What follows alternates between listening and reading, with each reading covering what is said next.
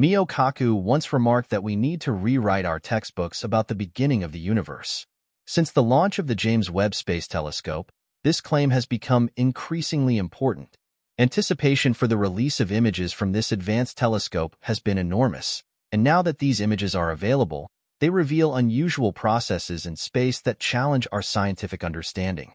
Not only have our theories about the origin of the universe been tested, but even exoplanets have begun to challenge our understanding of physics and completely turn our thinking around.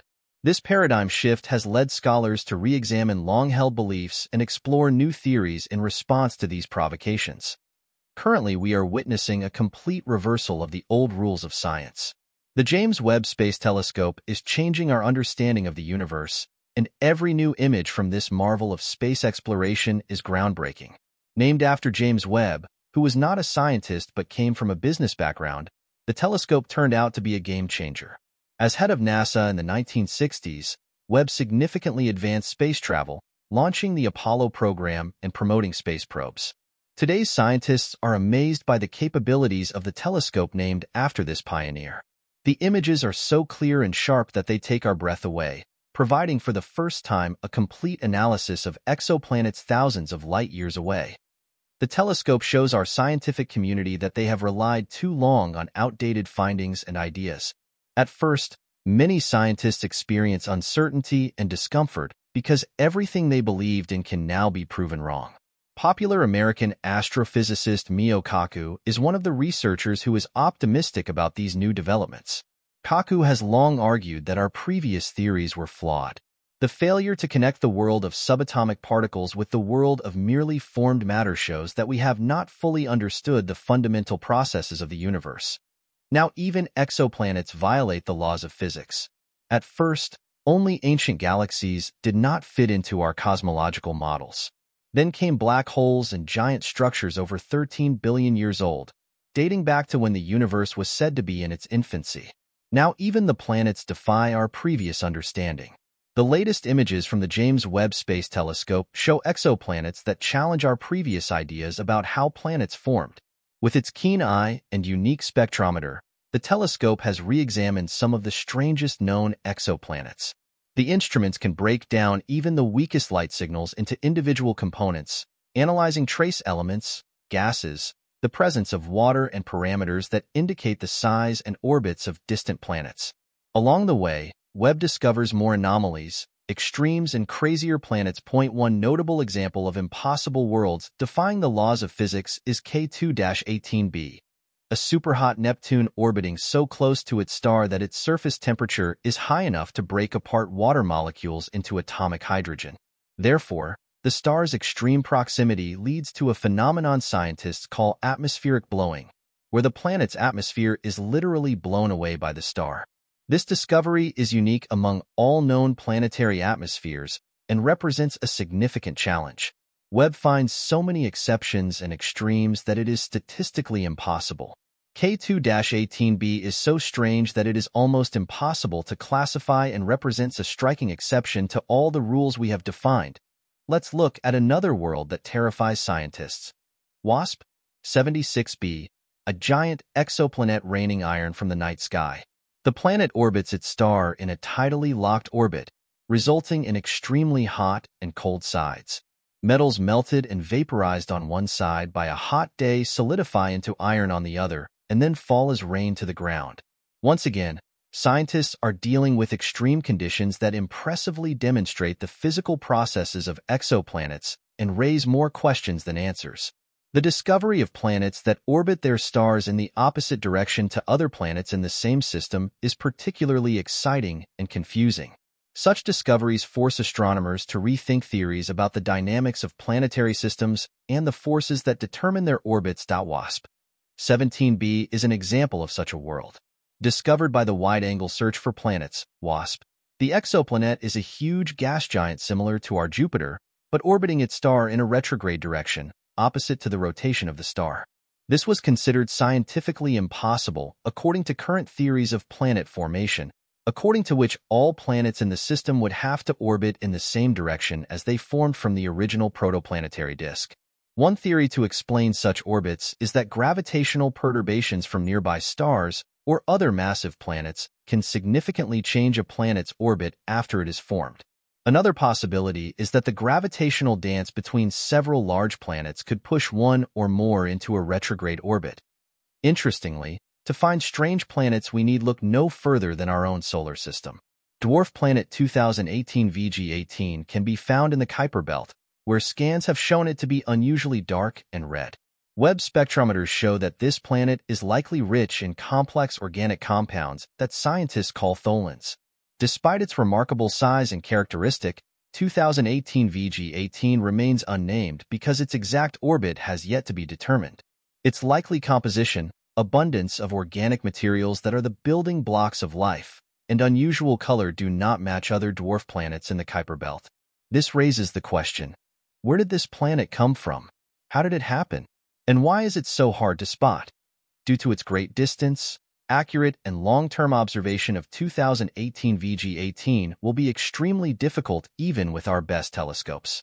It is perhaps the third largest dwarf planet after Pluto and Ericsson, and scientists consider it a prime target for understanding the dynamic processes of the Kuiper belt and the evolution of the solar system. But what about planets without a star? Is it possible? Would you believe that there are planets without stars? Planets usually form in disks of dust and gas left behind by star formation, which remain gravitationally bound to their star. But vagabond planets shows that this is not always the case. These cosmic loners drift freely through space without a star. But where do they come from, and how can they survive the hostile cold of space? Wandering planets can form in different ways. One common method is for their parent stars to exit the system through dynamical interactions with other planets, or by passing nearby stars whose gravitational forces are strong enough to pull the planets out of orbit. Another possibility is that they formed as isolated objects in the star formation region, but without sufficient mass to initiate stellar nuclear fusion processes. It may also explain the existence of Jupiters, which are Jupiter-like objects that have not accumulated enough mass to initiate nuclear fusion and become stars. Jupiter, the largest planet in our solar system, was just shy of the mass needed to trigger these processes. The James Webb Space Telescope shocked the scientific community again when it discovered 80 such Jupiter-mass planets in the Orion Nebula. The strange aspect of this discovery is the almost unbelievable fact that these 80 planets formed 40 binary systems, which means that in the relatively closed space of the Orion Nebula, there are 40 pairs of transiting planets that orbit each other. This is strange and scientifically improbable. The large number of these planets may be due to the fact that the Orion Nebula is one of the most powerful star-forming regions known. However, more detailed studies have shown that these objects are not real planets, but in the mass between planets and brown dwarfs. This indicates that they are failed stars, as brown dwarfs are the smallest known stars. But what processes in the Orion Nebula cause these failed stars to behave like planets and dance freely through space in binary systems? This is another extreme challenge for our researchers. These objects will probably constitute a class of their own, surpassing the limits of our astrophysics. It is possible that such massive free-floating objects are much more common in the universe than we thought. They may be normal but unusual to us because we were previously unaware of their existence. We have not been able to detect exoplanets in the depths of space for a very long time, and studying them has always been difficult. The James Webb Space Telescope is a milestone in this regard. We rejoice in these discoveries, but new phenomena and impossible discoveries confound scientists. Nothing is what they expected. Is science over? The James Webb Space Telescope was designed to fill gaps in our knowledge and confirm existing theories. Instead of closing the gaps, its findings tear new holes in what we think is true. Some now say that the crisis triggered by Webb marks the end of our old science. As Mio Kaku said, we need to rewrite our textbooks. But what should be written in them now? No consistent new answers have yet been found, and scientists are desperately searching for new explanations. Unlike its predecessor, the Hubble Space Telescope, which primarily observes visible and ultraviolet wavelengths, JWST is optimized for infrared observations. This feature allows it to look through clouds of cosmic dust, study the formation of stars and galaxies, and even characterize the atmospheres of distant exoplanets. One of JWST's main scientific goals is to unravel the mysteries surrounding the origin of the universe by studying the light of the most distant galaxies. The telescope can provide insight into the early stages of cosmic evolution immediately after the Big Bang. This includes understanding how the first stars and galaxies formed and how they influenced the evolution of the universe over billions of years. In addition to exploring the distant universe, JWST is poised to change our understanding of exoplanets, or planets that orbit stars outside our solar system. The sensitive instruments of the telescope can analyze the atmosphere of an exoplanet in unprecedented detail. By detecting chemical signatures in these atmospheres, scientists can look for possible indicators of habitability and even signs of life. The study of exoplanets is one of the most exciting frontiers of modern astronomy, and JWST's contribution to the field is expected to be transformative. JWST's journey to becoming a scientific powerhouse was not without its challenges. The development and construction of the telescope encountered many technical and financial obstacles that caused delays and cost overruns.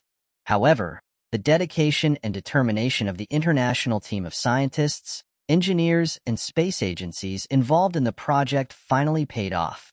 The telescope was successfully launched into space and placed at the second Lagrange point, L2, a gravitationally stable location approximately 1.5 million kilometers, about 1 million miles, from Earth. This vantage point offers an unobstructed view of the universe and minimizes interference from Earth's heat and light, allowing JWST to operate with unparalleled precision and sensitivity. The successful launch and deployment of JWST was an important milestone in space exploration. The telescope's intricate, origami-like structure, complete with a large, segmented primary mirror and sunshade, unfolded perfectly, showcasing the remarkable engineering feats that made this mission possible. When JWST became operational, it began its scientific mission, capturing stunning images of celestial bodies and revealing the cosmos in unprecedented detail.